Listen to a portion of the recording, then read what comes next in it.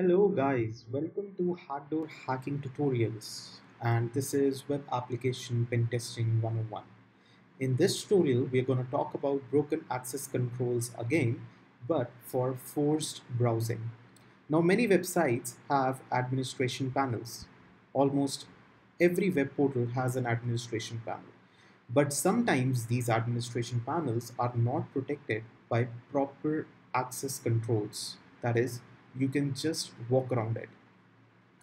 Now, the developers think that since the URL of the administration panel is not known to an attacker, the administration panels are quite safe.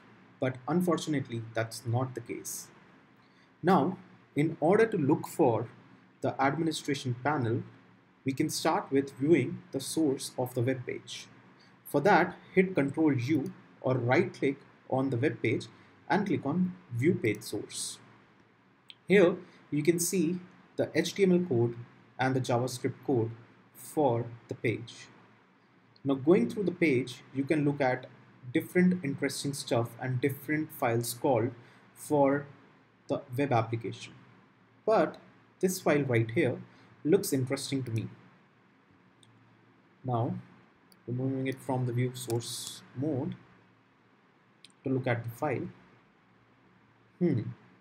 This has a JavaScript code. Now this file chooseshop.min.js is nothing but a miniaturized version of the jQuery.js. So min.js files are generally used as they are faster and smaller for production. So it's nothing different from the normal jQuery, as you can see here. Now going through the file is a little difficult, and as a pen tester you're expected to go through and look for interesting stuff. Now since we are looking out for an administration panel, an interesting keyword to type here would be admin, right? So looks like we have an administration service here, and we also have a URL /administration. Let us copy this, paste it in our browser.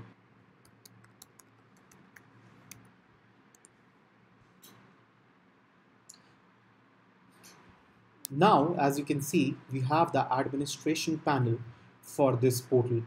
And here we can see the different users that are actually registered for this portal. We can also see the different comments made by different users. We can even delete them here or check the rating for them and probably approve them as per the customer feedback.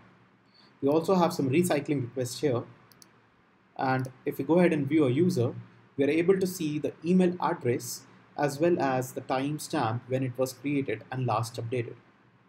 So this shows how you can simply access the administration panel by going through a front-end JavaScript file where the path of the administration panel was leaked.